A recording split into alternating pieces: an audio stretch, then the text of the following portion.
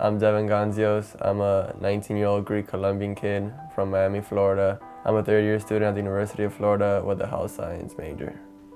My life is pretty good. I enjoy playing basketball, hanging out with my friends, studying at the library. One day I was just sleeping and I felt uncomfortable because I felt like a bump in my neck. So a week later I went to the pediatric surgeon. She felt my swollen lymph node. The next week I did a biopsy with that surgeon, and 2 days later it came out that I had Hodgkin's lymphoma. When I first heard the news, it was pretty shocking because cancer is like something you hear that happens like to your grandparents or like your uncle that you barely know. You think it's never gonna happen to you, especially when you're so young. The first thing that came to my head was, I can't believe I'm gonna be bald.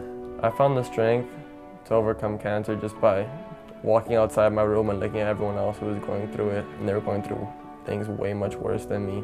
I had an amazing support system. All my friends were visiting me. My parents were always there for me. All my family was there. My life definitely changed for the better when I got cancer. Actually going through it sucked, but I have such a positive outlook on life now.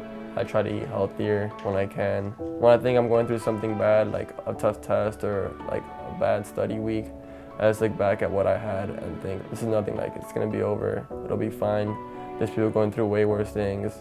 I'm happy now that I can live back in my normal life, and I'm here at UF and able to go to the Gator games every Saturday and just go out with friends and study, and I feel like my life has a purpose now to be an oncologist and help kids who had the same thing like I had. I've been cancer-free for about 2 years and 3 months now. If you just let cancer beat you, like, it's gonna beat you. The minute you stop trying to fight it, you're gonna lose, and I think it's a fight worth fighting for.